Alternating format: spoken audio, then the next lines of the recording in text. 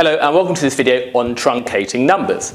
Now let's just say I had the fraction 2/3 and I type that into my calculator and then I press the SD key to convert that to a decimal. Now in all recent calculators it would give you 0.6666666, lots of sixes, and then it finishes with a 7. Now you might know that 2/3 means 0.6 recurring, so it's 0 point and then an infinite number of sixes. Now what's effectively happening is that your calculator is rounding it to this number of decimal places. So here the digit is actually 6 and then you've got some more sixes going on forever.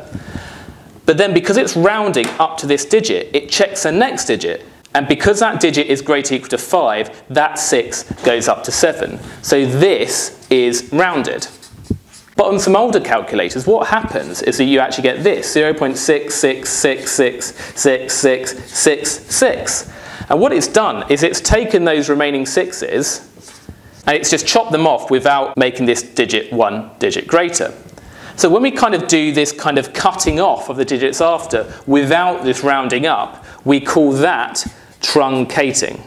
So effectively you can think of truncating as just rounding down. We don't check the digit after next time to see if that digit goes up by 1. We just literally discard all the digits after and just keep what number we have left.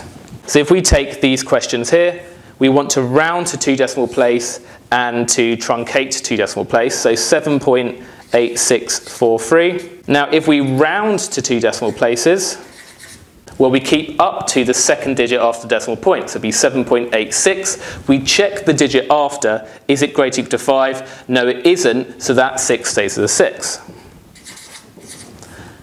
And if we truncate to 2 decimal places, we keep everything up to that 6 again, but we just wipe out everything after without checking any digits after. So it's just 7.86. In this particular case, we get the same number if we round or truncate.